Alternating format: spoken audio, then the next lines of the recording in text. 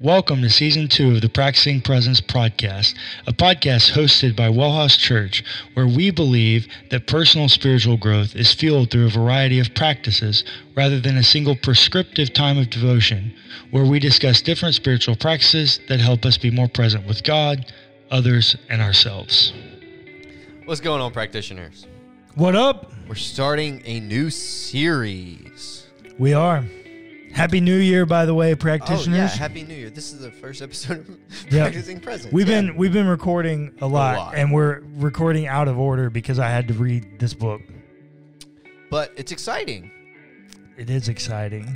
I literally know nothing about this next series. Do you even know who wrote the book? Rachel Held Evans. Hey, there you go. Do you know the name of the book? Inspired. Hey, there you go. I know it's about the Bible, but that's it. There we go. It is about the Bible. So, one of my goals and kind of self-reflection points that I wanted for myself for WellHouse this year was some more diversity. Yeah. Both in gender and ethnicity, but also in just in voice. Mm-hmm. Yeah. And unfortunately, Rachel Held Evans was taken way too early from this world. She was in her 30s when she passed. Unfortunate flu complications in the hospital. Yeah, she died. Just an amazing woman, thinker, communicator, storyteller, and longtime Christian. Educated as an English lit major, like no real like divinity training and formal education, but just a person that grew up in fundamentalism, began deconstructing, but wanted to keep her faith and wrestled with it. And one of the things that stood at the heart of the problem for her, as for most of us, is the Bible. Yeah. And so inspired, as you might be able to tell from the title, is her understanding of inspiration in the Bible. She would be considered a more liberal Christian, a more moderate, left-leaning Christian, but still like needs inspiration for the Bible. Sure. You have now, to have it in some way. Love her concept of inspiration. She talks about it a little bit in the introduction. She actually takes it in, like, she, rather than using inspiration as a definition through which she gets to determine what it means, she actually lets the biblical text of God breathed as dictating the metaphor of inspiration, of which breathing has inhales and exhales. So it's a give and take. It's not just a give. Very beautiful metaphor, the way that she writes that. But, so this is her book about the Bible. And for our church here at WellHouse, which is a deconstructing community that is trying to be faithful to our own deconstruction and faithful to the traditions that we've come from, I thought this would be helpful to start the new year with some kind of reflections on the Bible and what the Bible is and how we should interact with the Bible. And for any book about the Bible, it only makes sense that Rachel would begin with creation. Right. We've talked, you and I have talked, both on this podcast and others, as well as off air. We've talked about creation at great lengths. About creation. Now, here's the thing. Great lengths. She doesn't call, you would think she would call it creation stories. Right? You would, Sure. She does everything titled off of some variant of stories. Mm. So deliverance stories, war stories, wisdom stories, resistance stories, gospel stories. Everything plays off of some kind of story. Interesting. My first thought, my first inclination was that she would title this chapter Creation Stories. Okay. She did not. Can you take a guess at what she titled it? Beginnings.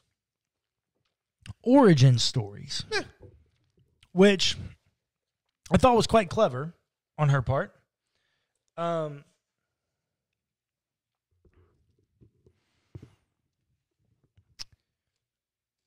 And what she goes about, and the reason she titled it Origin Stories, has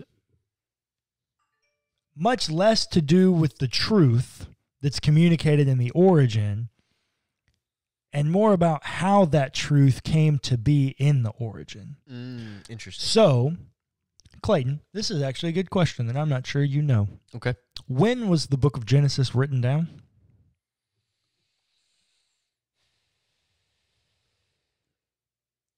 I can't give you an exact date, but I know that it was definitely after Moses. Dang. Can't give an exact date because I don't know if there actually is an exact date that we know of. Why? Okay, so why do you say that? That it wasn't That Moses? it was after Moses.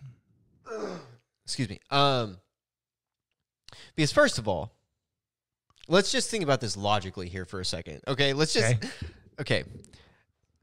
How the hell is Moses going to write the Torah himself while also leading the Israelites through the desert for 40 years? So he definitely wrote at least a couple verses of Deuteronomy. He at least wrote some things. Yeah. But also in Deuteronomy, it says that Moses is the most humble man to have ever lived. If that's true, and Moses wrote all of the Torah, Moses really ain't that humble. Yeah. Moses did not write these. He also can't write his own death. Right.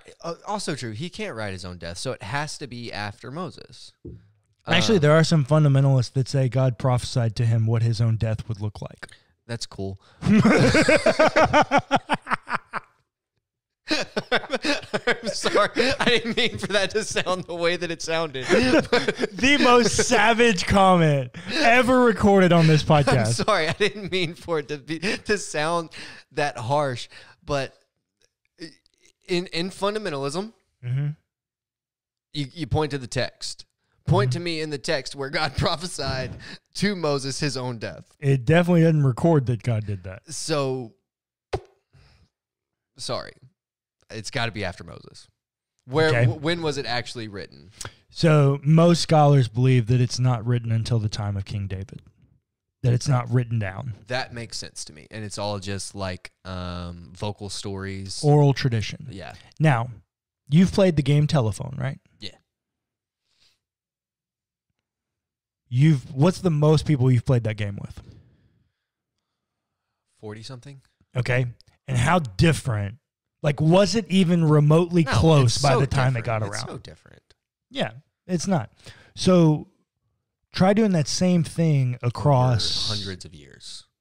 Try thousands. King David. Oh, yeah, I guess it is thousands. King of David years. Yeah, it is thousands. Reigns in 1000 BC. Yeah. Or BCE. Yeah. Long time. The inspiration is that the story remains close at all. Yeah. But the truth of the matter is that our stories, as we grow and tell them, become embellished, per se, for a lack of a better word. Sure. And they become embellished not because we're trying to change the truth of the story, but because we're given over to storytelling. Right. You're trying to magnify the magnificence. Correct. You're trying to, that's a really good way to say that. You're trying to magnify the magnificence.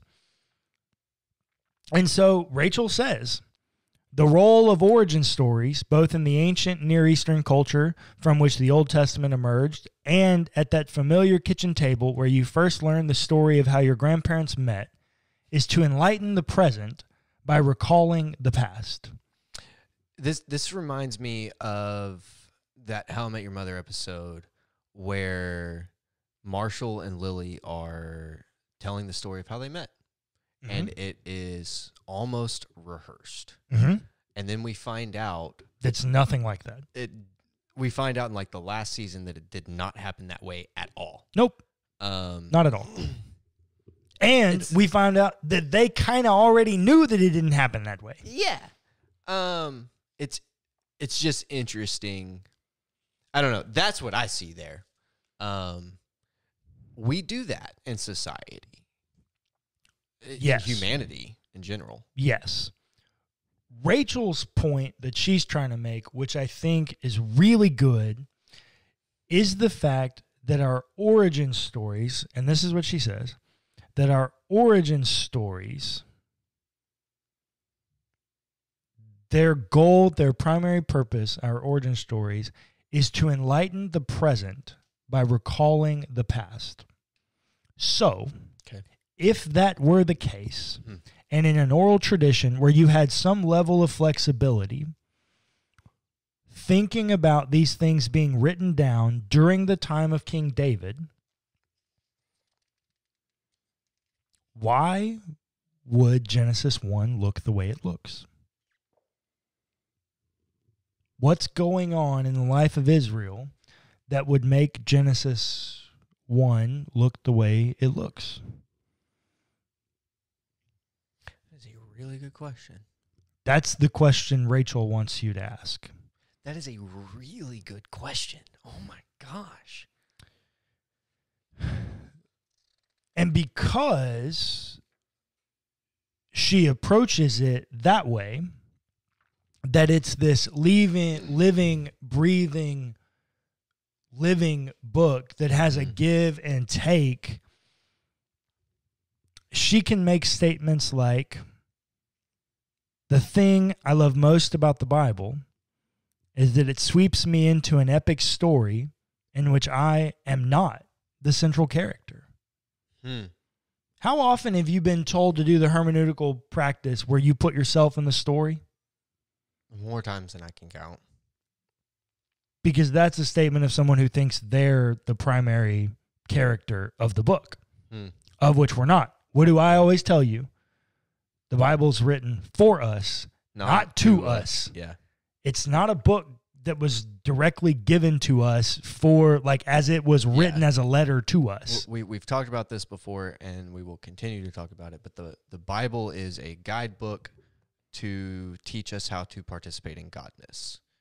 It is... Yes. It is not... Yes, that. It is not a letter to dictate how we live our lives. Nope. And so because of that, for a long time, the creation stories, the origin stories have been approached through modern mindsets.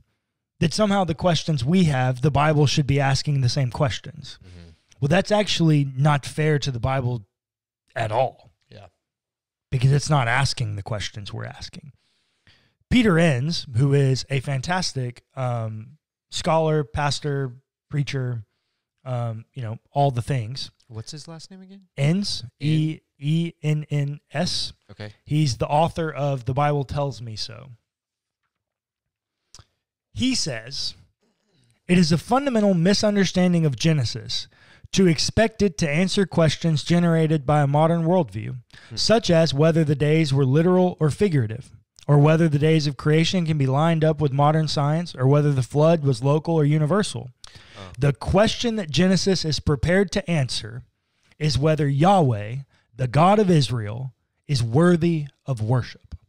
Podcast over. Like why would someone want Genesis 1 to look the way it looks when they're living in the life in the reign of King David? Yeah, because they need something to tell us why we need to worship God. Yeah. Yeah. Well, and let's also not forget that during the time of King David, while it is one of prosperity, It's also prosperity with an asterisk. Yeah. Because David, as the chance happened, Saul killed his thousands. Mm-hmm. David has killed his tens of thousands. Yeah. And oh, by the way, also raped a woman. Yeah.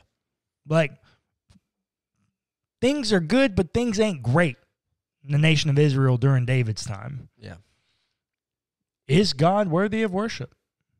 Yes. Mm. I mean, the answer to the question is a resounding yes. Yeah. But it makes sense that that's the question they're asking during David's reign, and that, as Peter says, and I think he's right, it's unfair to us, it's unfair to the Bible for us to approach it with modern questions that it's not asking. Well, and let's also remember that under David's reign, there was plague and pestilence too because of the census. So there's like lots of other things going on too that is just making life for them difficult. Correct. Now, and we talked about this a little bit on the episode of A Closer Look we just recorded, which is a closer look coming for you in like 3 weeks. Well, actually, listener, it will be releasing next week when this comes out for you. But it says, you don't have to be a biblical scholar to recognize these genre categories for what they are. In the same way, we automatically adjust our expectations when a story begins with once upon a time versus the Associated Press is reporting. We instinctively sense upon reading the stories of Adam and Eve and Noah's Ark that these tales of origin aren't meant to be straightforward recitations of historical fact. The problem isn't that liberal scholars are imposing novel interpretations on our sacred texts. The problem is that over time, we've been conditioned to deny our instincts about what kind of stories we're reading when those stories are found in the Bible. We've been instructed to reject any trace of poetry, myth, hyperbole, or symbolism, even when those literary forms are virtually shouting at us from the page via talking snakes and enchanted trees. That's because there's a curious but popular notion circulating around the church these days that says God would never stoop to using ancient genre categories to communicate. Speaking to ancient people using their own language, literary structures, and cosmological assumptions would be beneath God. It is said, for only our modern categories of science and history can convey the truth in any meaningful way. In addition to once again prioritizing modern, Western, and often uniquely American concerns, this notion overlooks one of the most central themes of Scripture itself. God stoops. From walking with Adam and Eve through the Garden of Eden, to traveling with the liberated Hebrew slaves in a pillar of cloud and fire, to slipping into flesh and eating, laughing, suffering, healing, weeping, and dying among us as part of humanity, the God of Scripture stoops and stoops and stoops and stoops. At the heart of the gospel message is the story of a God who stoops to the point of death on a cross.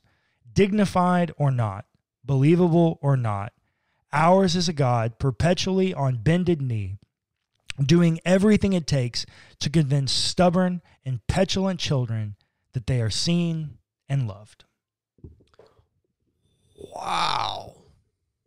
Is she not gold? Everything about that,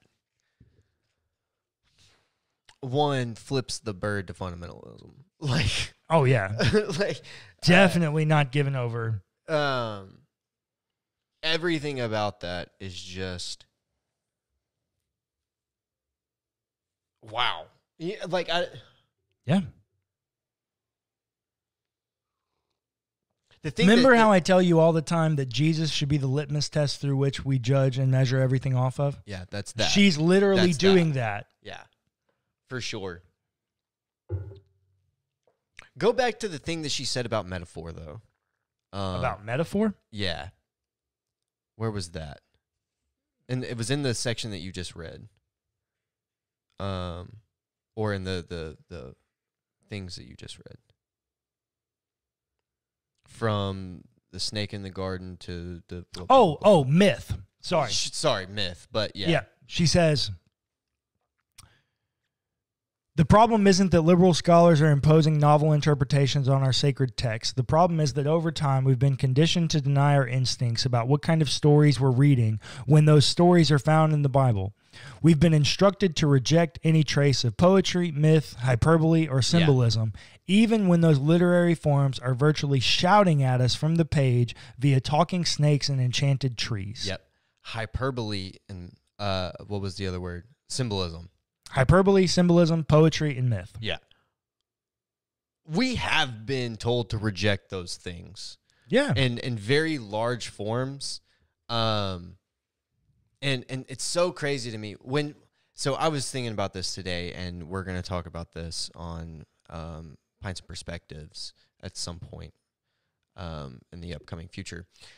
But I was thinking about this idea today, that literally Scripture uses metaphor, hyperbole, and analogies all throughout, and we're forced into literalism. Mm-hmm.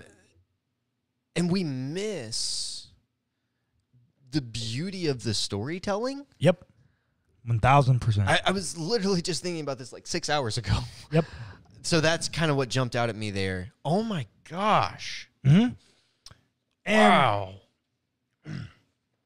When you begin to take that and you begin to realize that these are stories, individual stories wrapped up in a much larger story, she says spiritual maturation requires untangling these stories, sorting fact from fiction, or more precisely, truth from untruth, and embracing those stories that move us toward wholeness while rejecting or reinterpreting those that do harm. That is the goal and mission of spiritual maturity. Absolutely. Becoming like Jesus. Yes. Doing Jesus things. Exactly. Like that is what that is. Wow. And on your comment about hyperbole, symbolism, myth, this is what she says. The creation account of Genesis 1, in which God brings order to the cosmos and makes it a temple, is meant to remind the people of Israel, and by extension us, that God needs no building of stone from which to reign, but dwells in every landscape, and in the presence of the humble will make a home. Of course, we miss all this when we insist the Bible's origin stories are simply straightforward recitations of historical fact, one scientific discovery or archaeological dig away from the ruin. What both hardened fundamentalists and strident atheists seem to have in common is the conviction that any trace of myth, embellishment, or cultural influence in an origin story renders it untrue. Yes, that everyone is so afraid of it being untrue that we miss the beauty of the story. But why are we afraid of that? Like, because we're modernist. Well, yes, but like, yes, that. Yes, I was going to dig into that a little bit more. Like, we're afraid to embrace the symbolism, hyperbole that is the mysticism that is throughout Scripture, because we're afraid of the lack of the truth behind it. But even in the storytelling of the myth, hyperbole, blah, blah, blah, blah, blah, you still get immeasurable truth about God and ethic. And my argument and her argument would be that you get more truth from the story. And she proves this in a really great way. She tells you the information on her birth certificate. And about the time that she was born. And this is what she says. We know who we are, not from the birth certificates and social security numbers assigned to us by the government, but from the stories told and retold to us by our community. Should the time of birth on your certificate be off by a minute, or should it be lost altogether, it wouldn't change what's truest about you, that you matter and are loved. That is true. Our origin stories are not about fact. Our origin stories, the things that make up and shape who we are not necessarily about the facts. They're about the stories that communicate truth, of which some may be factual and some maybe not. For instance, on this very podcast a few weeks ago, during our Advent series, I made the comment that I do not ever remember going to a Christmas Eve candlelight service, nor do I ever remember doing Advent at any of the churches we grew up in. Our dad messaged us and said, well, that's not true. We did, they did, rare, and we didn't go to the candlelight services. Okay, cool. That origin story for me is still true. Mm-hmm. Nothing of what Dad said rendered that untrue to my core because they weren't focal and I don't remember them, which means for me it's as if they never happened. Right. The fact is they did happen. The truth is they didn't happen to me. Right. That's what Rachel is communicating. Well, yeah, exactly. And we all have experiences like that, which is why, ding, ding, ding, ding, it is so important for experience to be a equal conversation partner when building theologies and interpreting Scripture. We're already at 26 minutes. I want to rush through because we still got a little bit of text left in this chapter, and it's gold. So one of the things that Rachel talks about is the midrash and how the midrash was super important to her.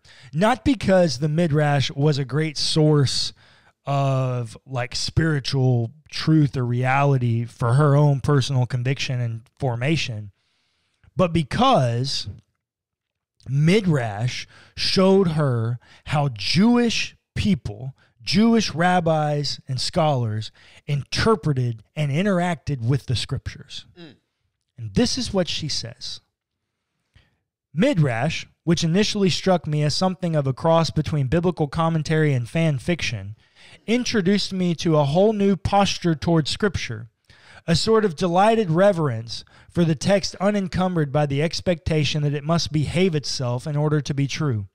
For Jewish readers, the tensions and questions produced by Scripture aren't obstacles to be avoided, but rather opportunities for engagement, invitations to join in the great conversation between God and God's people that has been going on for centuries and to which everyone is invited. It gives me permission to play a little with the stories. It also gives me permission to indulge my questions and confront my doubts. And she's right. If you've ever read the Midrash, that's exactly what the Midrash does. I think it's hilarious that she called it a mix of fan fiction and biblical commentary. That's hilarious to me. She's gold. Now,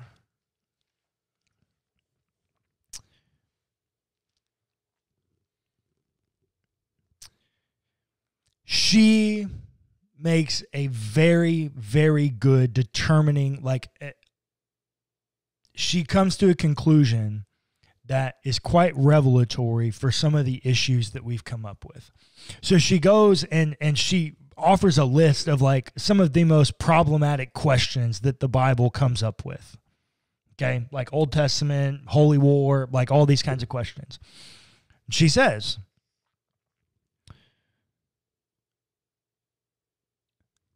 as it turns out, Jews believe these questions are up for debate, instructive not only when we arrive at an answer, but when the ensuing discussion reveals something important to us about our faith, our community, and ourselves.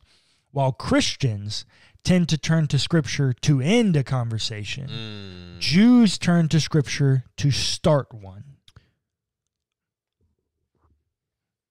It's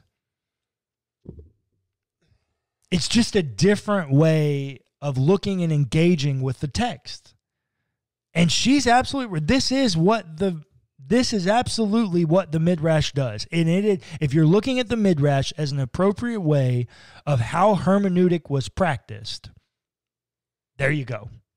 It was looked to start conversation, or Scripture was looked to start conversation. Correct.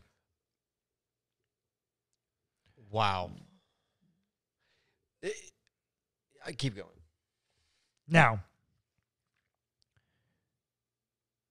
she ends up venturing into a conversation about Jacob. And there's a lot that she does with Jacob related to him being kind of a conniving little brat, mama's boy, she calls him all of those things. Like, those are her words, not mine, even though I agree with her. And she specifically highlights this moment. While camping alone on the river Jabbok, Jacob is roused by what appears to be a man, and a strong one at that, intent on a fight. The two wrestle all through the night, each one gaining the upper hand at one moment only to lose it the next. As dawn breaks and it becomes clear this stranger is no mere man, but rather the very presence of God, Jacob musters all the gall to demand a blessing from his opponent. God relents and delivers a blessing to Jacob in the form of a name change. From now on, Jacob will be known as Israel, which means he struggles with God. The significance of this story of family origins to the people of Israel cannot be overstated, for it demonstrates how the dynamic, personal, back-and-forth relationship between God and God's people is embedded in their very identity, their very name, Israel, because you have struggled with God and with humans and have overcome.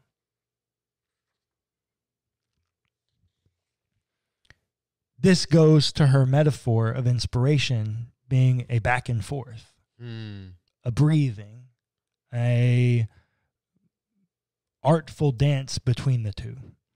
At which point, this is how she concludes her chapter. If I've learned anything from 35 years of doubt and belief, it's that faith is not passive intellectual assent to a set of propositions. It's a rough and tumble, no holds barred, all night long struggle, and sometimes you have to demand your blessing rather than wait around for it. The same is true for Scripture. With Scripture, we've not been invited to an academic fraternity. We've been invited to a wrestling match. We've been invited to a dynamic, centuries-long conversation with God and God's people that has been unfolding since creation, one story at a time. And if we're lucky, it will leave us with a limp.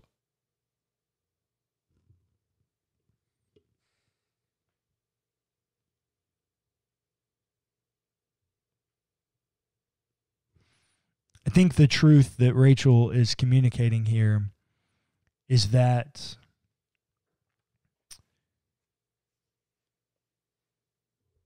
the truth that the Bible is communicating is still truth, even if it's not truth according to a modern worldview. Yeah. The truth that Scripture is communicating is that it was never designed to give us all the answers. Yeah. But yet, even though we still approach it and we say, well, yeah, the Bible doesn't give answers to everything, we still approach it as if it has answers to every other thing it talks about. Cullen, how many times growing up did you hear that if you had a question, just open the Bible, you'd find the answer? Oh, yeah. She talks about that, actually. And what she says is, and when I say this, you will have also heard it. The Bible said it. I believe it. That settles it. Oh, that's a statement that triggers me. Which she responds to, which is not exactly the sort of conversation starter that brings people together. Yeah. It feels like in modern times, and I'm not even going to exclusively relate this to just fundamentalism. Largely that's my experience, but I don't know, this could exist outside of that. What we've done is we've made the Bible the end-all, be-all on all things. when it might just be more complicated than that, especially when you start reading the Bible so literally. You miss so much of the things, all of it. Yeah. And it becomes very dangerous to start having this kind of conversation about, well, the Bible says it, so I must believe it, right? And that just settles our argument, which goes back to the whole thing that Scripture is used to settle arguments and to be the final statement rather than to start conversations. Correct. That's really unfortunate that we've gotten to that place in our society when Scripture was meant to be, and if you go back to the patristics, Scripture was meant to be meditated upon and talked about heavily in that era as in a sort of meditative way. Contemplative way. Contemplative way. Yeah, 1,000%. I think we've done something with it that was never meant to be done with it. I would agree with that. I do think the Scriptures should still be the end-all, be-all. Right, that's not. No, I know that's not what you were saying. I do think the Scriptures should still be the end-all, be-all, but I think they should be the end-all, be-all in their proper place, which we have not put them in a very long time.